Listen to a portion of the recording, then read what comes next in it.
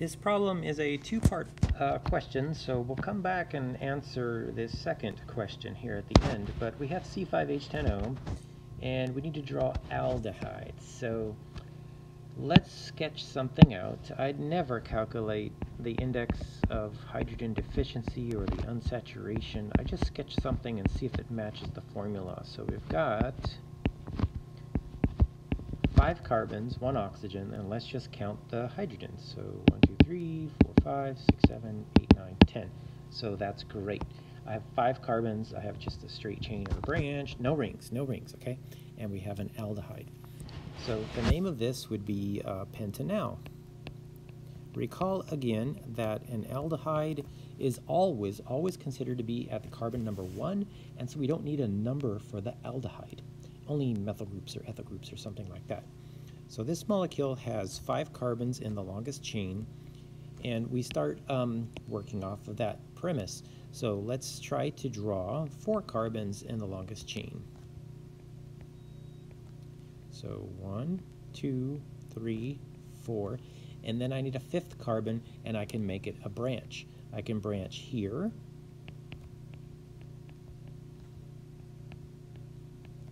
or I can branch here.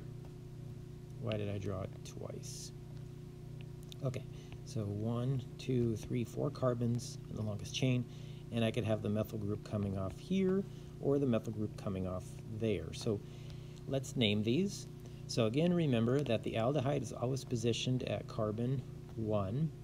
So this would be called 3-methyl, and it becomes butanal, all right? Butane means 4 carbons, and we don't need a number for the aldehyde. And this would be called 2-methyl butanal. Okay? So that's 5 carbons, 4 carbons, and then 3 carbons would be in the longest chain, starting with this template. Now we do not, I repeat, we do not want to add carbons to this end carbon because that's going to extend the parent chain. We want to add carbons elsewhere, and there's only one place I could add 2 more carbons. Why do we need 2? Because 3 plus 2 is 5, right? And we need to have 5 carbons in this molecule. So that's it. Here's a methyl group. Here's a methyl group. Okay. There's also a methyl group on this dotted carbon at the end, but I'm not going to emphasize that. So let's number the chain here. So there's 1, 2, 3, and we have 2 methyl groups at carbon 2. So the name of this would be 2,2-dimethyl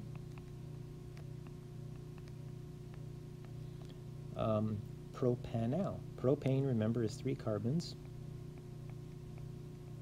and al is short for Albert, or aldehyde in this case.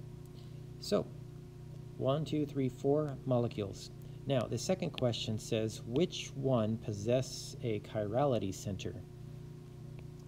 Not this one, not this one. Remember, a chirality center, not this one either actually. The only one is this molecule here. Carbon 2 has 4 groups attached to it. It's got an aldehyde,